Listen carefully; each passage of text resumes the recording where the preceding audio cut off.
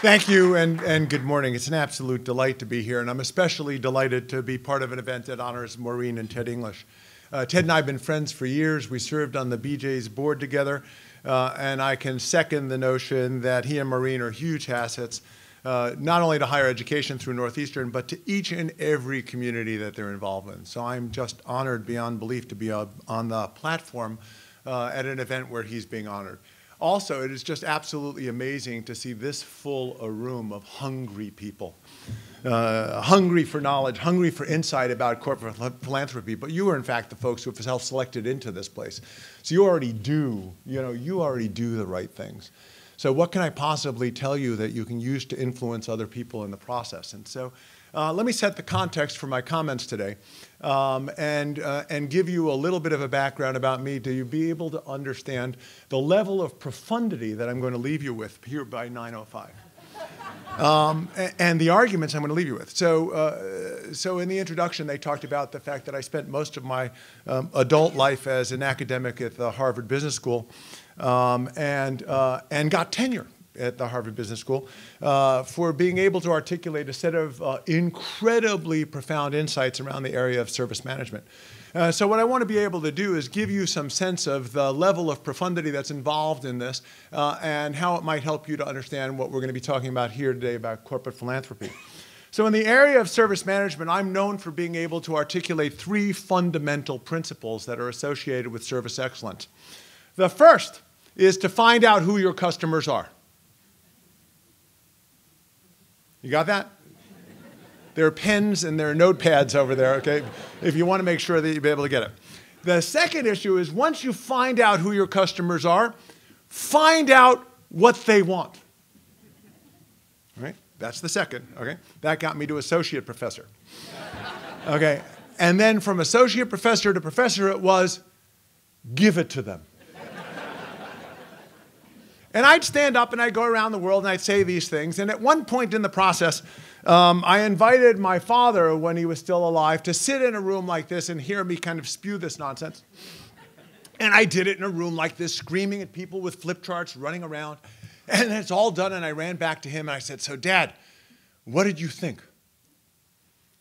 And he said, this is what you do. And I said, yeah, this is what I do. He goes, these people, said, they seem to like it. Yeah, you can understand why I'm still working through this. My dad passed away 8 years ago. I'm still working through the neuroses that have been stimulated. And I said, yeah, that's not what I asked you. I asked you what you thought. And he finally says, well, you want to know what I think? He said, I think every morning when you wake up, you should start the day singing God Bless America. He goes, the fact that you can actually make a living telling this to people is absolutely nothing short of extraordinary. Right? So now I go through that. I go back into retail, become a college president, and here I'm going to come talk to you about another topic, corporate philanthropy. And let's talk about why the topic is so incredibly important personally and for our mission at Babson, and then what the implications are for each and every one of you. And I promise you the same level of insight it's associated with figure out who your customers are, find out what they want, and give it to them, okay?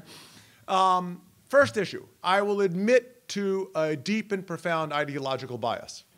So rule number one is you live and operate in a community, I believe you owe it, period. Now I'll translate that into the broader conversation about entrepreneurship that pervaded the nonsense of the political arena, which now has provided me the opportunity to actually watch television without commercials a day later. But the reality is we got into this silly argument about entrepreneurs, whether they did it all themselves or it was all done for them. And I mean, it really was a silly argument. First of all, there's this mythical structure associated with entrepreneurs engaging in solo acts, okay? And the vast majority of all entrepreneurial ventures are done by teams. So the reality is nothing is done as an individual. And secondly, whether you frame it as infrastructure was done for you or with you, at the end of the day, how about just reframing the argument from an egotistical argument of I did it myself or it was done for you to we did it together? Okay? And let's talk about the issues of corporate philanthropy and our relationships to our communities instead of we did this for the community or the community laid out this infrastructure for us to the community and the organizations together have banded to do something together that neither of the individual institutions can do on their own. Now, in order to be able to do that, you have to get into a broader conversation about business in general. So I come back to, after years and years and years of being an academic and then 9 years going back to industry, come back to an academic institution, and I find the same silly old arguments, okay, about the business of business is business, okay? And the reality is Milton Friedman has been dead for a long, long time. And he was wrong when he said it, and he's still wrong now.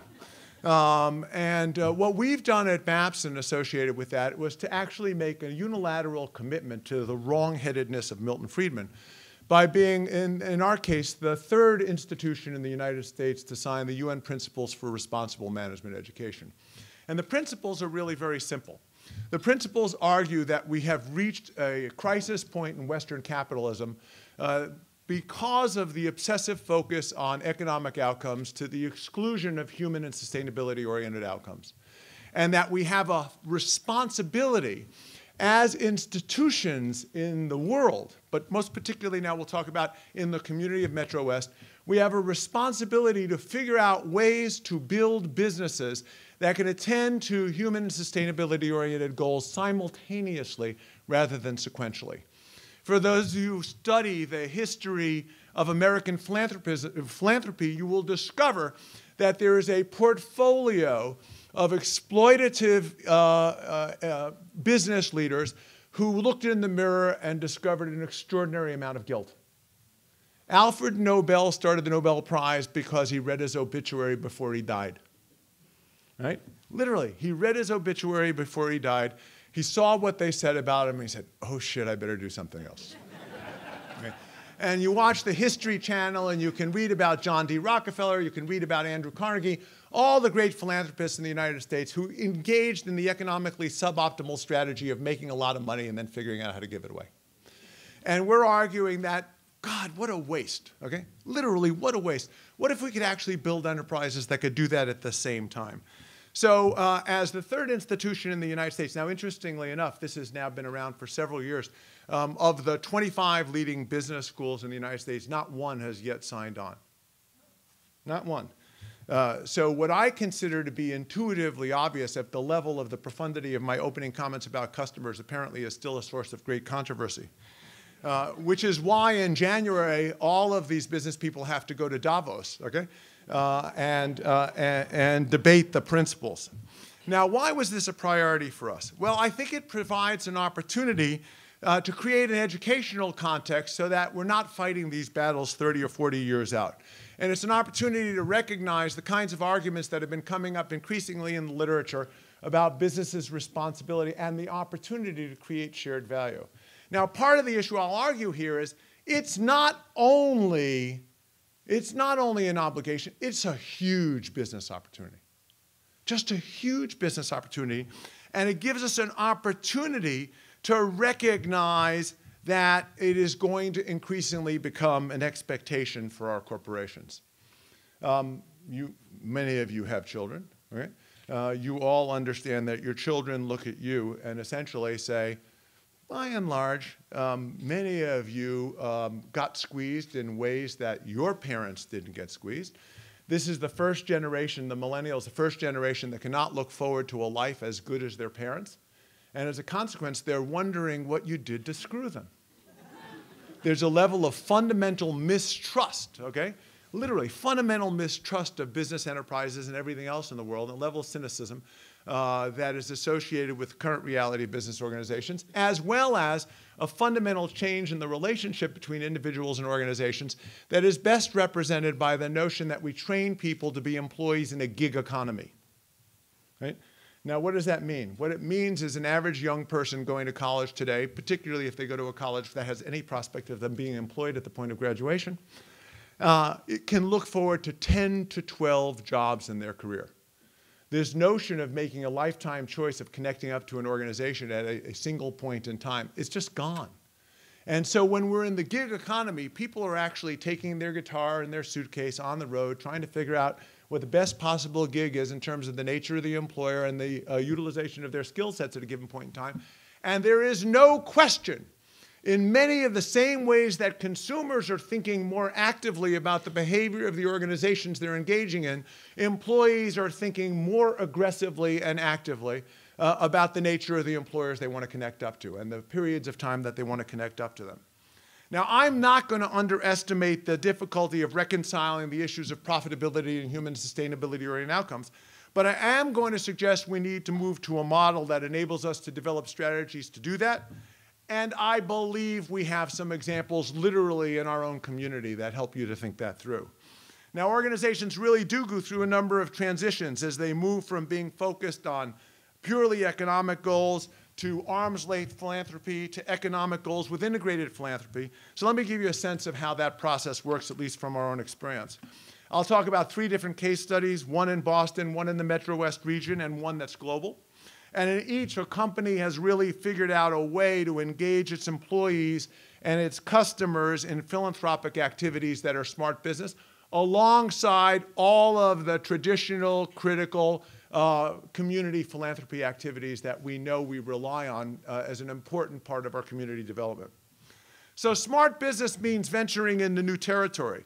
What we at Babson call corporate social innovation. It's about social relevance, and that applies to a company of any size. So as I'm going to give you these examples, I'm going to also talk about small, medium, and large-size organizations. So hopefully you can fit yourself in there. When you're trying to make an impact, you can be relevant with 50 employees, and you can be relevant with 400,000 employees, and we'll try to look at both. And the reality is, if you're smaller, you can engage more directly with your employees to make sure that what you're doing is relevant both inside and outside of your company. Now again, you want to do this quite honestly, but not because it's in your community interest, but as well because it's in your interest. It's going to help you to attract the best and brightest employees. It's going to help you to attract a loyal customer base.